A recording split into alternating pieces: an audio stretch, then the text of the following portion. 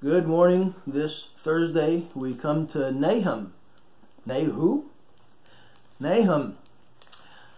This is the Lord's pronouncement against Nineveh after the generation of Jonah, when they had slid into full-flowered wickedness. Here's what he says in 1:14. The Lord has issued a command concerning you. Your name will no longer be perpetuated. I will cut off idol and image from the house of your gods. I will prepare your grave, for you are contemptible. And 3:1. Woe to the bloody city, completely full of lies and pillage.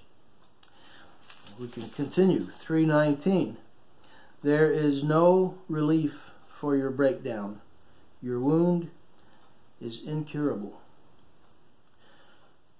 May we never get to the point where our wound is incurable and there's no turning back. But in the midst of this gloomy little book, there is a hint of grace. 1:15.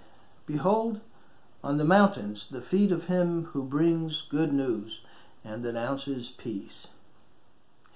Sounds a lot like a verse from Isaiah, who says exactly the same thing, except he says, how beautiful on the mountain are those feet.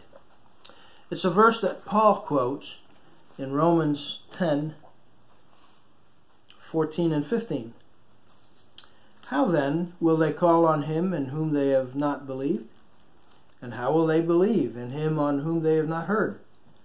And how will they hear without a preacher? And how will they preach unless they are sent? Just as it is written, how beautiful are the feet of those who bring good news of good things.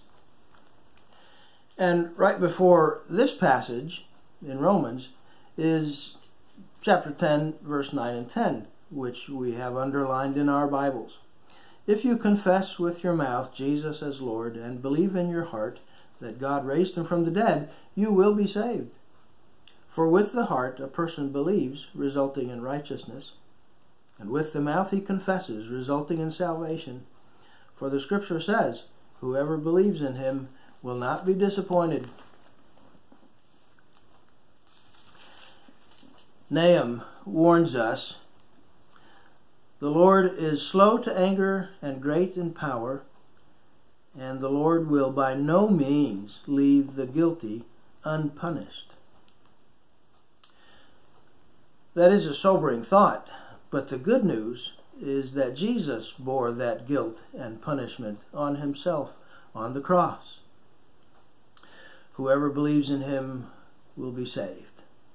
Praise the Lord.